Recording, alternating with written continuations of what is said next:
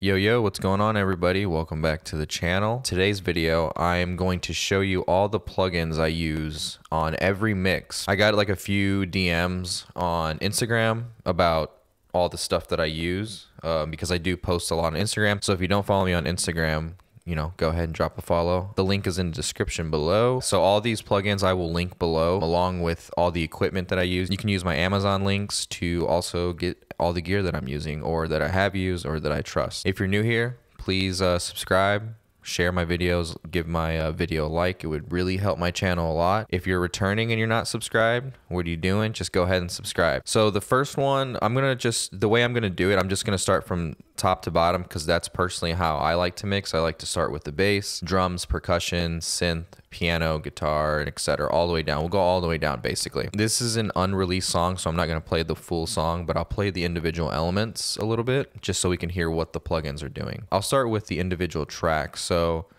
on the first bass, I just named it B1, B2 because there's 3 different types of basses that are being used in the song. I'm just using the Plugin Alliance SSL 4000 E channel, and I'm pretty much using this all across the board, slightly different settings it looks like. And then as you can see, something that I like to do with the Plugin Alliance channel strips specifically, I like to take advantage of the THD, so I crank the THD all the way, just to drive the plugins a little bit more, just to get a little bit more analog emulation basically. So as far as this bass crush, which is basically just a parallel bus, I'm using the Kirchhoff EQ, rolling off a little bit of low end. I only want to affect the top end basically. And then I'm using the PSP saturator. If you aren't familiar with the PSP, I know the PSP stuff is popular, but it's still very niche, I think. I still think a lot of people don't know about them. Their classic is probably the vintage warmer, which I do use a lot. If you're not familiar with the PSP stuff, you should go check them out. I also have a discount code exclusive for YouTube that is in the description below. Yeah, I like using this a lot. This kind of reminds me of if you come from like the FL Studio world, maybe even other DAWs too, but I know it was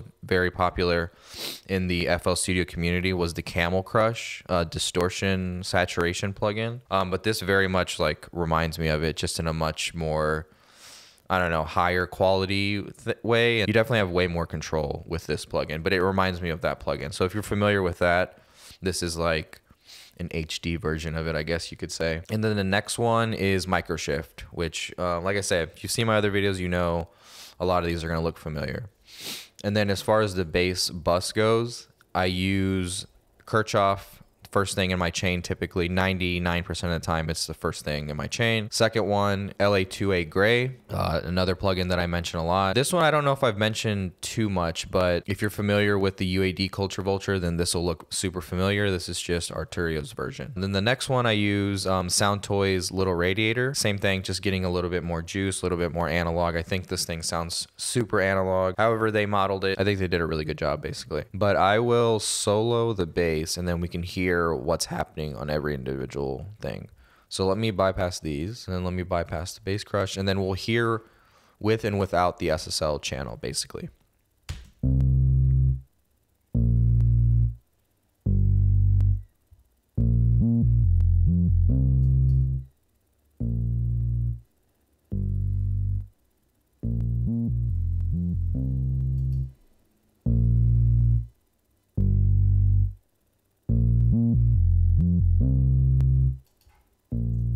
Just a little bit of EQ, just a little bit of compression basically. But it's doing the SSL thing. I won't go through the other tracks because this is the same plugin basically. I'm gonna play the same section and I'm gonna bring in all these plugins on my bass bus one at a time.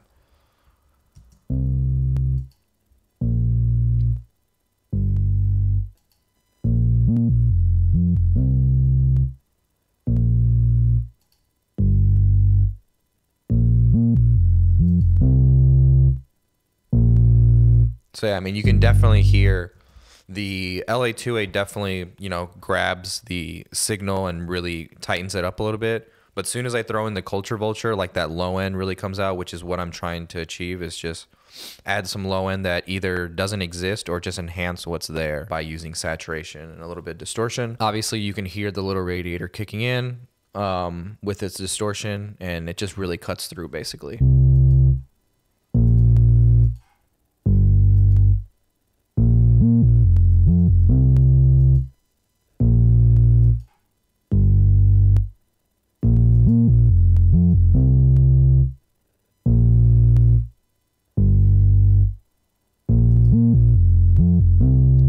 The bass crush, you can definitely hear like it's just widening a little bit. I go in more depth. I have a video specifically on me mixing bass and this exact chain that I use and the setup for it and the idea behind it and my influence. So I'll link that video somewhere on the screen or below, and then you can check that out. And I go way more in depth on the exact settings for all these plugins and why I specifically chose them. You can hear that it's definitely just adding a little bit more space with the bass, definitely making it a tad bit wider. So let's move to drums now. Pretty similar setup with the drums. You get a bus. I have a parallel drum bus ready to go if I need it, and then all the individual tracks feed into this bus. As far as the individual tracks, so this drum loop, just using same thing, SSL 4000.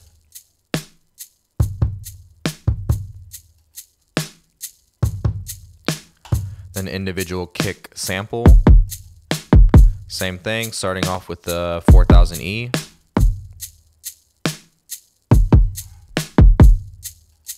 A little lo-fi on the kick just to get it to punch through a little bit. Yeah, you can hear that low end really come in. If you're on headphones or good speakers, you'll definitely hear it. Let me do it without it, just because you can hear a big difference. So yeah, it sounds, you know, good, but it's a little clicky too. And I'll bring it in right now. So you can really hear it. Kind of turns almost like the way I'm thinking about it, just I kind of turn it into more of like a hip hop sound, basically, more like trap kick, basically, is what I'm going for. Because I really want that low end to kick through on the song.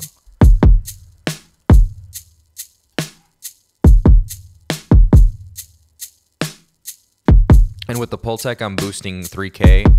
10 dB basically. It looks like, I guess that's what I felt like it needed, just to cut through a little bit. And then let's bring in this kick, which is kind of like the transition kick.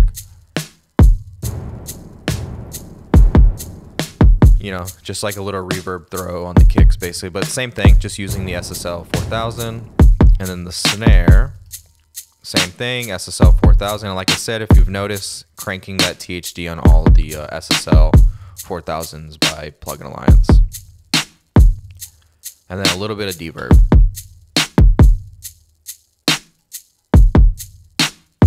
You know, just to add a little bit more room, add a little bit more space. It kind of spreads the snare out. I just wanted to extend the snare. And then let's do the percussion. Percussion's pretty straightforward. Same setup. Every individual track seems like I just used the channel strip by Avid just to cut low end out of it. And then on the overall bus, I like to use the black box.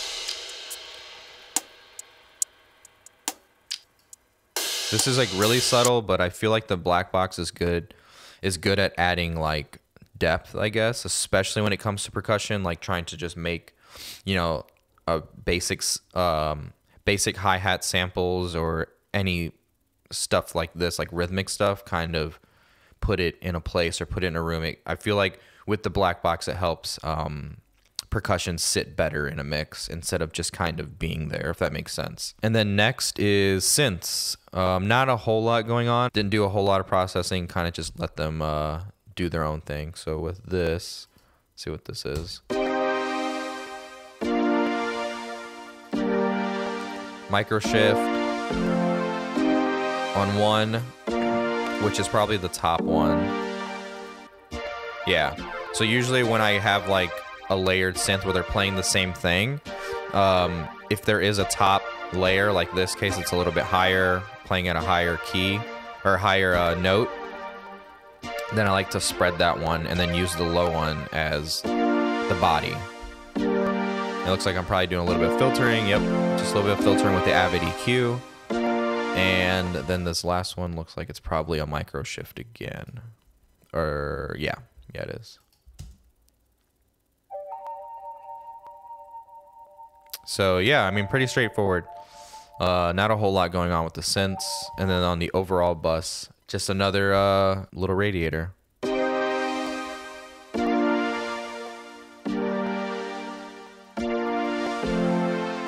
Just kind of Another plugin that can add depth.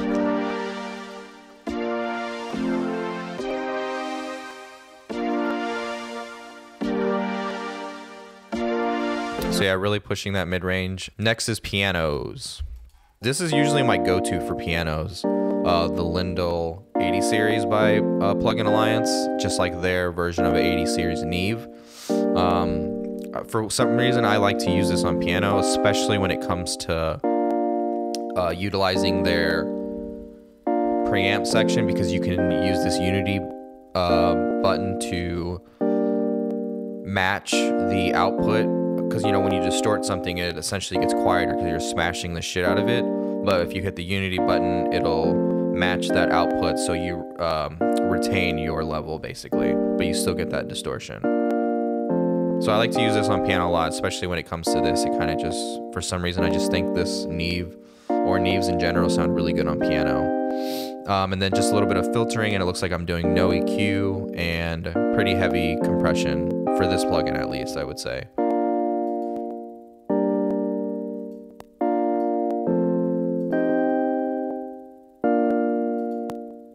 Just really like taming those initial transients on the keys as soon as they hit.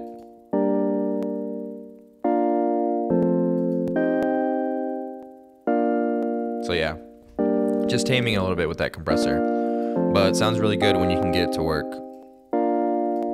And then let's see what we got going on for guitars. So individually, I know I like to use API stuff on guitars, which looks like I'm utilizing the UAD API channel strip on all of them. And then on the main guitar loop, I'm using a little bit of this PSP Springbox. Don't forget to use my code below if you're gonna buy. You might as well get 10% off while you can. So here's just with the API first.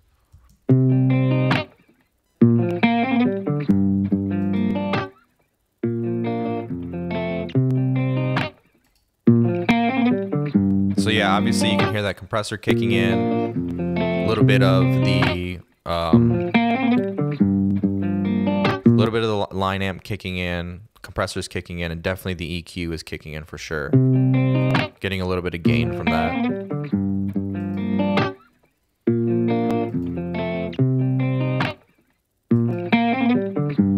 But it just sounds really clean in my opinion. And then utilizing that filter too. I like the API filters, they sound really cool. And then the next thing, I guess I felt like it needed a little bit more spring reverb.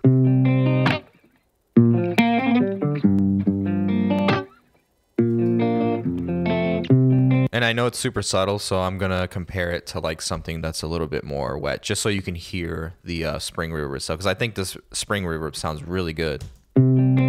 So here's what I had. It's subtle, but you know, it's just adding a little bit of dimension.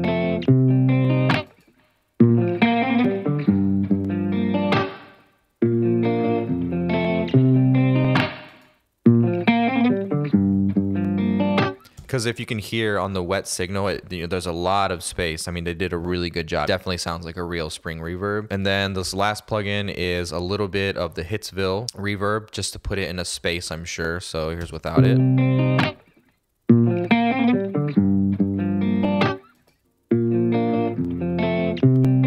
So you can definitely hear it. It warms it up a lot. I mean, let's hear that again.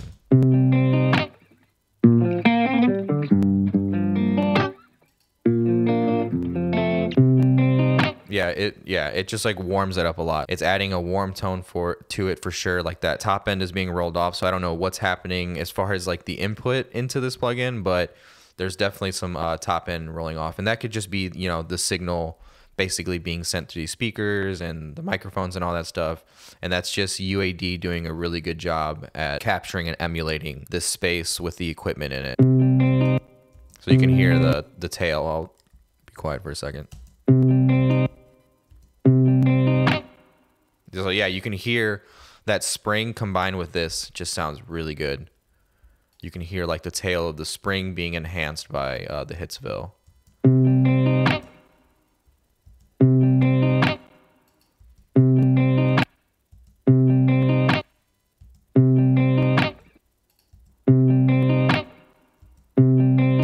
So yeah, yeah, I don't know. These two are a good combo. And then as far as these individual elements go, it looks like obviously I'm still utilizing the API, and then I'm using a little bit of the Avid stereo width on this.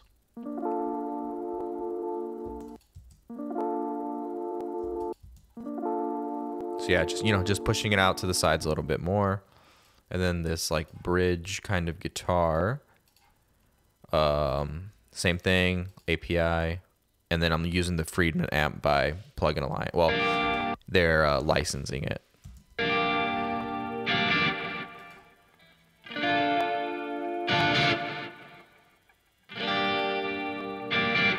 Overall mix bus or overall guitar bus, just using another API just to finish it off. And then sound effects, not a whole lot of processing with the sound effects and stuff. Looks like I'm doing nothing to them literally, but this is probably like a riser or something. Yeah. So with this kind of stuff, just black box, kind of treating it the same as the percussion. But it looks like I'm not really doing anything with this either. It's probably just there in my template, just ready to go if I felt like I needed it. So not really doing anything, but it's there. And then as far as my throws go, and I saw this from Josh Goodwin, so I've been using it ever since. I thought it was super smart for like an 1/8 delay throw, 1/4 delay throw, and a 1/2 throw and a reverb. Just using the Valhalla stuff. No specific reason on why I use these settings. When I do my throws, I just try to find one that works. So these settings and types of delays aren't like the ones that are in my template. It probably just starts off as a tape delay as default, and then I just go through and manually tweak them per song. And then as far as my reverb throws go, I like to use the vintage filter for it. I think it sounds really cool. Another one that I got from Josh Goodwin, I saw him use on one of his videos with like Justin Bieber, I think. And then Valhalla delay, and then that goes into a little plate, and then finishing it off with the tube tech. Yeah, vocals, like I say, if you're a returning subscriber, you probably already know my vocal chain. I don't think it's too much different than from what I've showed so far this year, because like I said, I've switched it up this year, just kind of simplified my vocal chain. Like I said, I'm not gonna play it. I don't want to give away the song. The first one is Kirchhoff EQ. Second one is the Avid de-esser, and then the last one to finish it off is just the Fairchild 660 basically. All this routing goes into my vocal bus and little radiator. Next one is another PSP plugin. It's the PSP Twin Limiter. I really like this. I think it has a certain tone to it, which is what I like, and it's just super easy to use. And to be honest, I really just needed a good limiter for vocals, and because this has a tone to it that I like, that's why I chose this one. And then to finish it off, it's just a little bit of the Spectre EQ from Wave Factory. And then same thing goes with the hook, so I'm not going to go through that. So same plugins basically. As far as doubles go, very simple, just using the SSL 4000E again, utilizing the compressor, EQ, and filters. Same thing, THD is cranked all the way, and then just an Avid de-esser. And that's all across the board for my doubles. And then as far as the bus goes, another Kirchhoff EQ. I like to use the SSL bus compressor. Next thing is the Valhalla delay. This is adding a little bit of spread. As you can see, I made my own preset. Mix is super low, using the quad mode basically, or style, I guess. And yeah, it's just adding a little bit of stereo. Same thing as the doubles, SSL 4000E by Plugin Alliance, and another Avid de-esser using the PSP Vintage Warmer. I really like this. Like I said, if it's something that you want to pick up or something that you've always wanted to pick up, use my discount below, get 10% off, might as well. And then Kirchhoff EQ again, and then Shadow Hills to finish it off. All my buses feed into these final like banks, I like to call them. They're just another set of buses where I can individually process each element of the song. And it also allows me to make quick stems if I need them. So on my all bass bus, I'm using, basically it's the 33609 Neve, but I'm using Arturia's version. I really like the way this sounds too. And on my drum bus, I either switch between the 1073 by Arturia or this, because basically what I want to utilize is the saturation that they bring, and specifically this has this like valve button, which I have a preset literally called valve only. I'm not utilizing any of the compressor on this at all. I'm just utilizing this, which basically is just some sort of like line amp, I believe I read in the manual or something. But anyways, yeah, I'm just utilizing this. And then on synths, I like to use this plugin, the SPL Iron from Plugin Alliance. And the reason I like to use this, I'm not using it for the compressor, I'm just using it for the tone. And then I'm also using the stereo width, because I think Plugin Alliance, and they also are known for just having a really solid way of adding stereo width. Typically, I'm not doing anything on percussion. And then the piano, kind of similar thing that I want to do with the Shadow Hills, except I just want it to be a little bit more clean, and I'm just using it for a little bit of width. And then guitars, same thing, just looking for a little bit more width basically, and I'm using the SPL Iron again. And then as far as the vocals go, basically it's just the Avid Ensemble and Flanger. They're the first two plugins in the all vocal chain. And then I finish it off with the Shadow Hills, just like the tone of it, and I'm using it for the compressor just a little bit more. And I also utilize the stereo width on it. My all effects bus, which is basically all my reverbs all my delays and vocal stuff. They all get ran through this black box basically. Before I move on to the master bus, you can see there's a plugin that I skipped, which I got this from Mark Daniel Nelson. If I had a console, what would I want it to sound like? UAD's API has a certain tone to it and actually has some depth to it. I'm just kind of using the line amp a little bit. You can see I have it cranked a little bit, and I'm compensating with the output fader. I mean, that's pretty much it. Just kind of doing like some sort of in the box like fake summing. As far as the master bus goes, Kirchhoff EQ. My next one is API 2500. Sometimes this will switch with the SSL bus compressor. It just depends on the type of song. Usually I use the SSL if I'm doing like live stuff. I like to use that a lot. But for anything else, I really like the API 2500. And then after that, I don't use this a lot, but for this song, I felt like it needed it. This is like something new, but also something I don't use all the time. But if I do use an EQ, because I don't try to EQ a whole lot as far as like boosting goes on my master bus, but I just really felt like this needed it. And this EQ itself, I mean, if you know, the real one costs like 10 grand basically, I think, or a little bit more. I think this EQ sounds really good. It sounds like 10 grand in my opinion. The high end on it, I mean, you can see that I'm just boosting everything on it just a little bit. Especially the top end sounds really, really good. It's just a really, really clean EQ. But another one by Plugin Alliance goes on sale all the time. So if it's something that you've been looking at, I would definitely get it. My next plugin is just a clipper. I like to use the standard clip. That's what I'm using now and have been using for like the last year. And then after that is my Ozone. I'm still in the Elements. I think this is like version 9. Yeah, version 9. I just like the limiter on it. I like the imager and the equalizer specifically on this Element one. I don't know how different it is from like the upgraded version, but I'm kind of fine with this, and it does what I need it to do. And then my final limiter is usually just the newfangled audio limiter. This is usually what I use for mastering or when I need to send or make songs loud to be sent out to the artist. Then my next one is the SSL meter. I used to have the SSL UF1, but I recently got rid of it like a month ago because I'm just gonna go ahead and get an Avid S1. But I still like to use this for the metering. I think the metering on it's really good. And then for this, I'm just using the loudness meter, and that's pretty much it. So yeah, that's my master bus. So for my doubler, I'm using the microshift. Everybody uses it. I like to use it on a send. Dimension D, using UA's licensed version, but it basically is a Dimension D. Using the Moog EQ, the K compressor, which I really like. You know, Moog, if you're watching this, I would love to try a test out a real one. So yeah.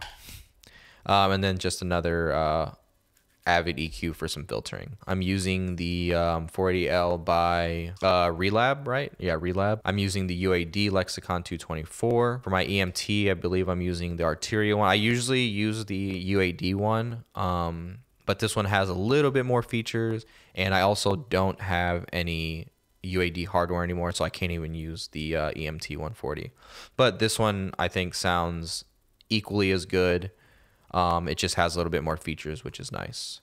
And then the Bricasti, everybody knows, everybody's using it right now. I'm using the Seventh Heaven by Liquid Sonics. And then the AMS, I usually use the UAD actual AMS, but like I said, I don't have any UAD hardware, so unfortunately, I had to just kind of recreate my own. My mono delay is just a Galaxy Tape Echo by UAD. My slap is Valhalla, and I'm specifically using the Quartz. I thought this one sounded really cool for a slap delay.